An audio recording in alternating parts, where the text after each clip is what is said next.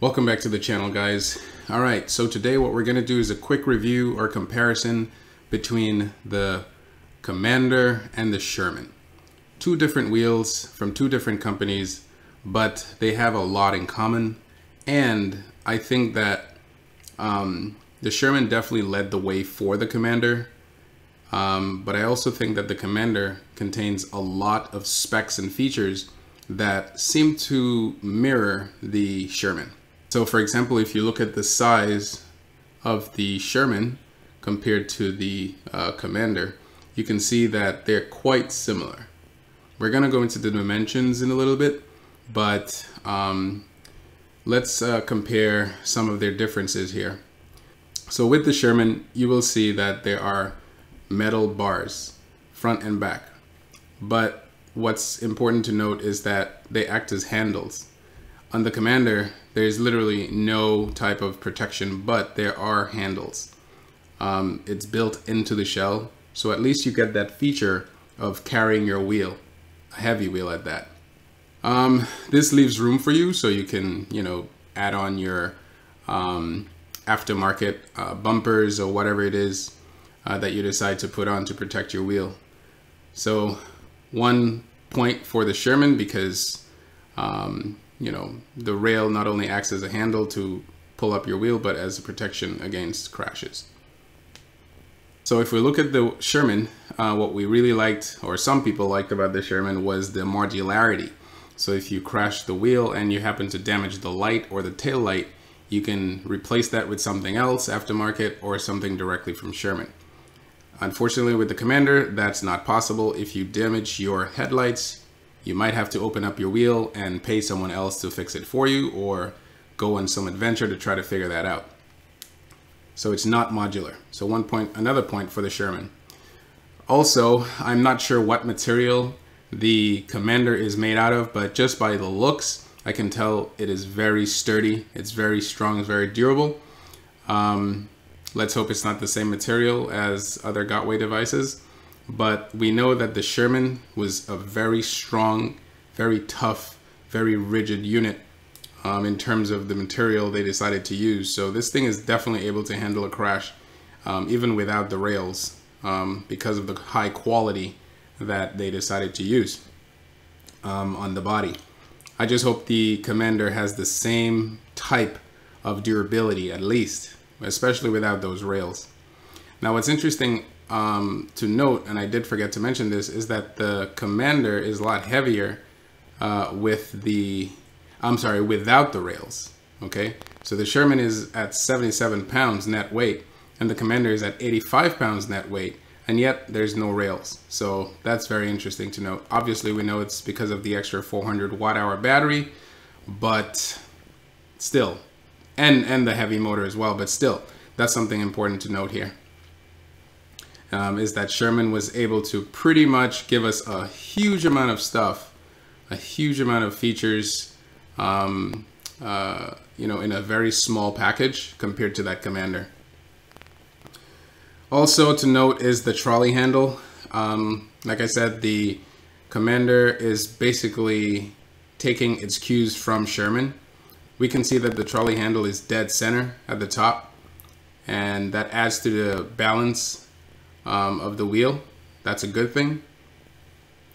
Another thing to note is the LCD screen. A lot of people did mention that the screen seems very small for such an expensive wheel, but looking at it closely, I can tell that it's probably safer, because I've seen some crashes with the Sherman where the screen seems to take a massive hit and damage on some faults. So I don't know, like there's a little ridge around the Commander at the top, which in my opinion might be able to protect it, and the fact that it's small too definitely allows it to get away from like major damages that I saw in the Sherman. So I don't think that you will be able to control a lot of functions on the wheel like the Sherman does. For example, you can control the speed, you can control the lights, you can control the pedal angles, the pedal tilt, the speed, a bunch of things on the Sherman. I don't think you'll have that same feature in the Commander given the size. So my guess is that, you know, that's just a display for, you know, pertinent information like battery, speed, range, stuff like that. The Sherman just seems a lot more fine-tuned for someone who, you know, plans on not having an app. So it looks like Commander decided not to go that route. Another thing to mention is that they're both 20-inch tire. The battery, like I said, for the Commander is 3600 watts, so it's a lot bigger, a lot more powerful than the Sherman.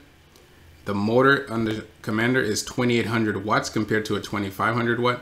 Now what's interesting is the Sherman's 2500 watt motor is surprising actually for such a big wheel, because my MSP torque is a 2500 watt motor, and that's a much smaller wheel.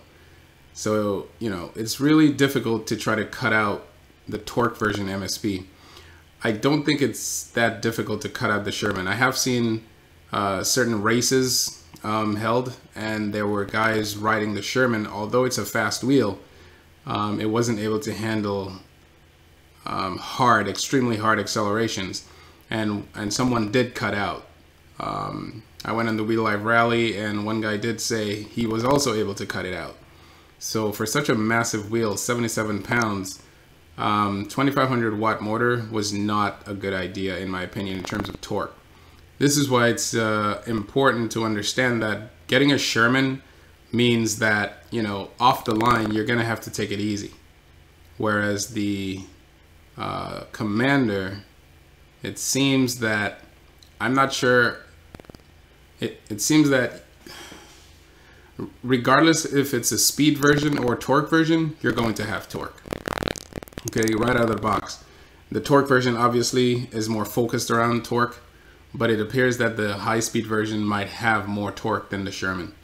So 1 point for the Commander there, because the max speed by itself is 50 miles per hour. We know how Gotway works. There might be a little buffer, so it might not be exactly 50 miles per hour for the high speed. It's a little bit higher. Whereas the Sherman comes in one variant that I know of. It's the 2500 watt motor version, estimated speed at 45 max. So that's the advertised speed. We know that guys were able to do a lot more than that.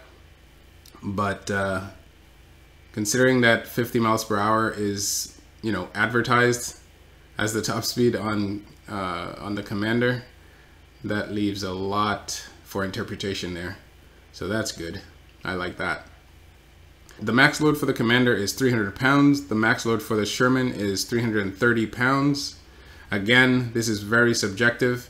330 pounds for the Sherman only means that, you know, that's what it's capable of riding with on normal conditions. So if you're 330 pounds and you intend to, you know, torque that wheel off the line, chances are you might go down, because that 2500 watt motor is not that adequate, in my opinion, for a 330 pound rider trying to take off the line real hard compared to the Commander. So the Commander has a 300 pound max load, which is more than capable of handling a 300 pound rider trying to torque it out. That is the torque version, my guess. But I'm very curious to see how this thing operates in real life. The range on the Commander is 150 as advertised. The range on the Sherman is 128, but we all know that, you know, this stuff is designed for under 30 miles an hour, well under 30 miles an hour, and well under 170 pound riders. So take that with a grain of salt, but either way, these things have big batteries, and, you know, range is not going to be an issue with either one. So one thing I liked about the Sherman is, again, its dimensions. It's not tall, so there's not a lot of top heaviness. It's not too short. It's just perfect. It's not too wide. And I really like the tire, considering how flat the tire is, which aids in the ability to remain balanced at high speeds. So in addition to the Sherman being a completely balanced wheel due to, you know, how it's designed in terms of where the battery packs are placed and how the motherboard is at the top, and the handles, the trolley handle is in the center. All of that added to its performance, and most of all, its stability. The Commander took a lot of notes here, a lot of notes, and I'm very, very happy about that. Very happy about that. So my guess is these wheels are going to be the most balanced wheels in terms of high performance wheels out there. But I think, in my guess, just by looking at the specs, the Commander is going to outshine the Sherman for sure. The only thing that's going to pretty much cause you to have any reservations for the Commander is the $4,000 price tag.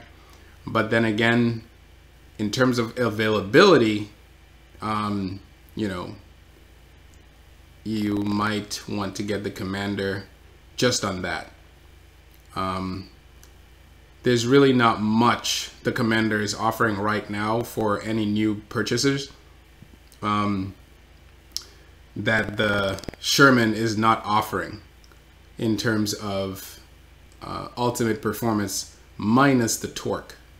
Okay, minus the torque, I would say the Commander does not have a huge selling point per se. So it's a toss-up at this point. If you want a lot of torque, or rather if you want options, the Commander is the way to go, because they have a torque version and they have a high-speed version, whereas the Sherman, it's only a 2,500 watt motor. Yeah, this is a great comparison. These are great wheels. Okay, so now let's compare the Commander and the Sherman with this comparative dimensions and weight chart from Ewheels.com. Check it out. This is very helpful, because if you're coming from any big wheel like the MSP or even the Sherman or the Monster, this is going to help you a lot. So first off, we see that the Commander is 23.6 inches high. The Sherman is 23.4 inches high, so they're neck and neck, okay? So it's clear that the Commander took a lot of cues from Sherman, and why not? It was a very successful wheel. The width of the Commander is 9.4 inches wide, and the Sherman is 7.7 inches wide. Now, clearly, what that says is that the Commander is a bit wider, in the sense that if you're the type of rider who likes to ride with a wide stance, then this might not be an issue for you. But if you're someone who's used to a very thin wheel, this is going to be, you're going to have a little bit of a learning curve here. Because not only is it wide, it's also very tall and very heavy. So maneuverability, taking off, turning, etc. is going to be a little bit of a challenge at the beginning. Nothing to worry about if you're used to a big wheel again, but if you're coming from a much smaller wheel, this is definitely going to be a challenge. One thing I found interesting about the Sherman when I had it for review was how quick it took me to get up and start riding it, because when I came from my 84 volt MSX, which was a very thin wheel, compared to the MSP, which was a bit thicker, it took me a while to get used to that wide stance. I didn't really have much of a wide stance before my MSP. So the learning curve was pretty steep. It took me about a month to get to the same riding level that I had on my 84 volt MSX with the MSP. So if you're coming from a bigger wheel, this might not be an issue for you.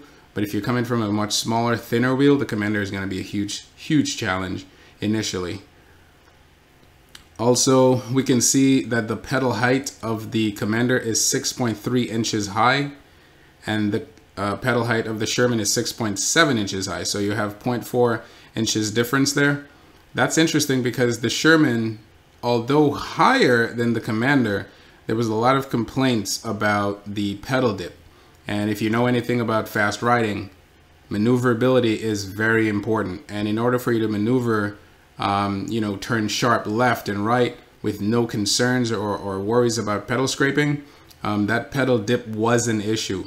From day one, it was an issue. And, you know, I believe they had many iterations, either on software or firmware, to try to figure out how to fix that problem. But short of a complete design change, it doesn't seem like they were able to address that issue. I think people just figured out their own ways. I know I personally, when I had it, I had to tilt my pedal back at least 3 degrees in order to handle the pedal dip problem. So maybe that could be a solution for you, but the Commander is not helping here because it's lower. It seems to be lower than the Sherman, which is very interesting. I don't know how that is, but it doesn't look low, but apparently on the spec sheet it is low. Now, Commander is Gotway. I know they say it's not, but it is Gotway. And Gotway, the only time I had an issue with pedal dip regarding Gotway was on the Tesla.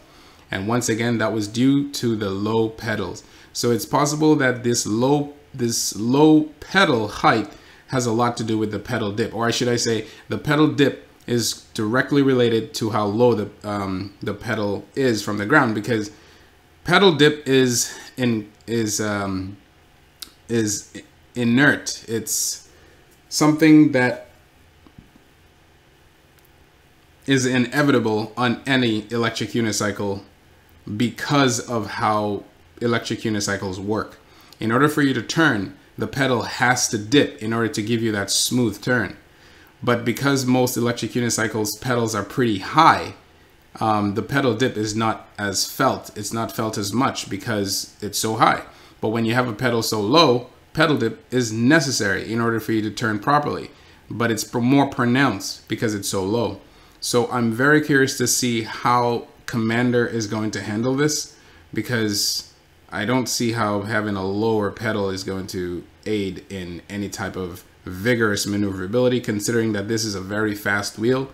It might be considered a cruiser, but still, any type of pedal dip that causes concern for maneuverability is not a good thing. So just for comparison's sake, we can see that the EXN, which is also another good wheel, in case you're in the market for performance wheels. So right now we really have 3 performance wheels here with big batteries. We have the Sherman at 3200 watt hours. We have the Commander at 3600 watt hours, and then we have the Gotway EXN at 2700 watt hours. And the funny thing is the EXN has the same pedal height as the Commander, so maybe it's not an issue. It's probably not an issue. If you look closely, you can see that the Commander's body is a lot higher than the body of the Sherman. So I'm not sure what is going on there, but 6.3 inches pedal height does not seem to be a problem, because I personally took a good look at the EXN when I saw it in real life, and the pedal doesn't seem to be a problem for me. If you look at the Gotway RS19, for example, it's 6.5 inches high, so it might not be an issue at all. And if you look at the Monster, 6.5 inches, so it's probably not going to be an issue with Gotway. Gotway has never really had issues with pedal dipping. I think it's the form factor of the Sherman that gave it much problem regarding the pedal dip. So yeah, and not the height necessarily. So yeah, we're looking at really good wheels here, guys. I hope this was helpful, and good buying. Take care.